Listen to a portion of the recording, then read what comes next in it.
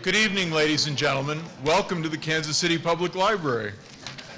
I'm Crosby Kemper, the director of the Kansas City Public Library. It's a pleasure to have Phil White here tonight. From Stettin in the Baltic to Trieste in the Adriatic to Olathe, Kansas, where Phil White comes from and has written this wonderful book. It's an extraordinary story.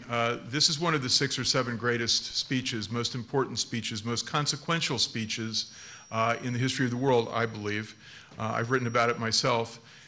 This speech in Fulton, Missouri, with the President of the United States and the former Prime Minister of England on the stage together, set the tone for, created the first, in essence, battle in the history of the Cold War, and at the beginning, because of Churchill's great rhetoric, led to, in fact, the first victory. As I've written about, the consequence of this included a moment when Beadle Smith who was an executive officer to General Eisenhower during World War II, was named ambassador to Russia by Truman, went to Russia right after the speech, had no instructions, and Stalin called him into his office at 1 in the morning and said, "Is this the policy of the United States?"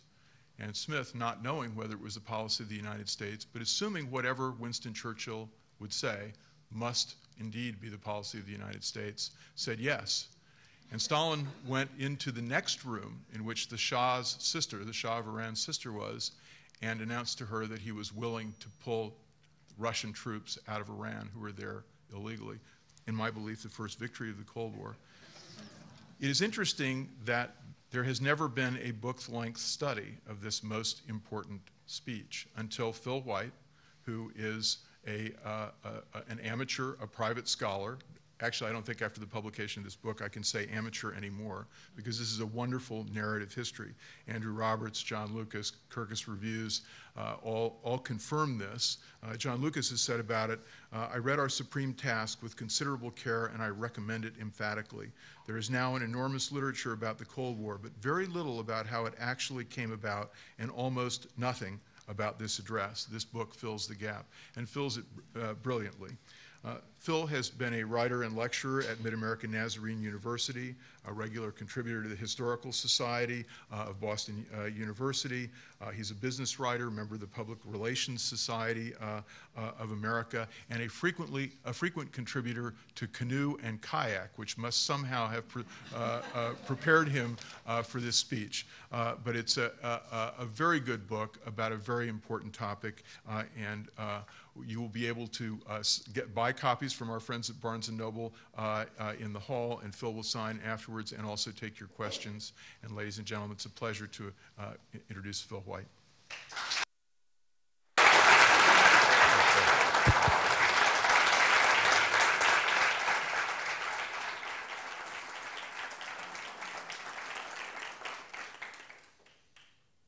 These aren't my notes. Yeah, these are my notes, which is good. It's a lie. Thank you so much to Crosby Kemper for the kind introduction, to Henry Fortunato as well, Lorenzo Butler, Todd Boyer, and the rest of the Kansas City Public Library team. Thank you also to Rob Havers from driving all the way up from Fulton, and everyone at the National Churchill Museum, and to those at Mid-American Nazarene University who decided, through a combination of bribery and coercion, that co-sponsoring this event would be a good idea. And speaking of bribery, looking around the audience, I see a few familiar faces, and it's nice to know that, in fact, lining the pockets is still a good way to get people to turn out for this type of thing. So the only catch being that those who I have come to an agreement with have to stay till the end, so please try to remember that.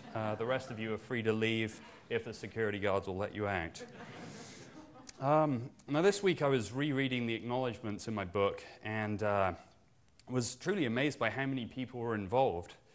And in seeing all these names, I realized that while it is indeed a book about history, about the struggle between tyranny and liberty, and about one of the defining moments of the 20th century, it is first and foremost a book about people. Now, some of these you won't have heard of until after this talk, when, whether you like it or not, you will. But looming large over my narrative is one of the people that you probably have heard of, Winston Churchill. Now, there have been lots of books written about Winston Churchill, and you may have wondered, why write another? But while there have been many volumes on his early life, on his wilderness years when he was warning of Hitler's rise to power, and of course on Churchill's wartime triumph, little has been written about his post-war life, and indeed, as Crosby rightly said, about how this speech came about. Indeed, many people don't know that just weeks after millions of Londoners cheered Churchill through the streets on VE Day, Victory in Europe Day, in May of 1945, they voted him out of office in a landslide defeat. Some reward for the man who had led his country, and in many ways the democratic West, to victory over tyranny. It was, in fact, the second worst election loss in the history of the Conservative Party, and one that gave the Labour Party its first majority government. Now, during the campaign, Labour looked forward to the post-world needs of new housing, of caring for wounded soldiers, and right or wrong, of constructing a welfare state. In contrast, the Conservatives really just relied on Churchill's reputation and his record of war leader, understandably in some ways. But they failed to propose strong alternatives to Labour's plans. And really, Churchill's opponent, the head of the Labour Party, Clement Attlee, frankly just outworked him on the campaign trail. Despite these facts, and Attlee holding a double-digit lead in the weeks leading up to the election, Churchill's advisors were convinced that he would still win, and somehow they convinced him too. Yet, when election day came in July of 1945, the voters wanted to move on from Churchill's wartime coalition. Attlee was their man, the Labour Party was in, and Winston Churchill, at age 70, was out. Churchill was a dynamo, writing more than 40 books, hundreds of magazine articles, and of course, composing many memorable speeches. He juggled this with his political responsibilities with aplomb, calling on many beleaguered secretaries at all hours of the day and night to transcribe his lofty prose. He was, in fact, in the habit of only transcribing and wrote little in his own hand. Even letters to his wife were actually written by his secretaries. But with his election defeat came inertia, loss of purpose, and self-doubt. Was he finished as a politician? Would he ever again be able to return as leader? How had the British people neglected him after he had led them to victory over Hitler? All these nagging questions plagued his mind.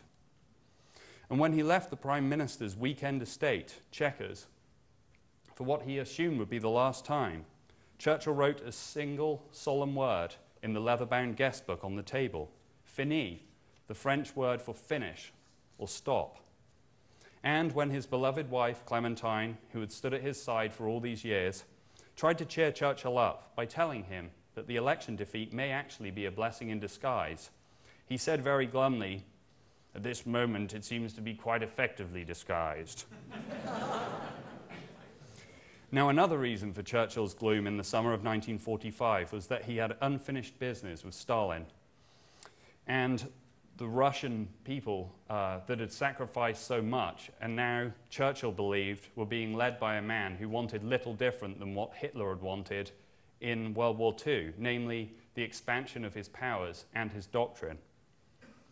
Now, just days before the election results, Churchill had sat across the table from Stalin at the Potsdam Conference in Germany, where he was trying to make Russia honor the Yalta Declaration, which was signed by the Russian Premier, Franklin Roosevelt, now since deceased, and Winston Churchill himself just weeks before. This had promised the exiled Polish leaders seats in the new government and free democratic elections here and in other Eastern European countries, which the Red Army has supposedly liberated from tyranny, only to replace it with another, possibly even greater tyranny of communism. But Stalin had broken these promises one by one, setting up his own communist puppet administration in Poland and refusing to withdraw the Red Army troops from Iran. He wanted more German land and resources, though millions of people had already been displaced, and the nation would pay billions of dollars in reparations to the Kremlin. The Russians also demanded military bases in Turkey and access to the Suez Canal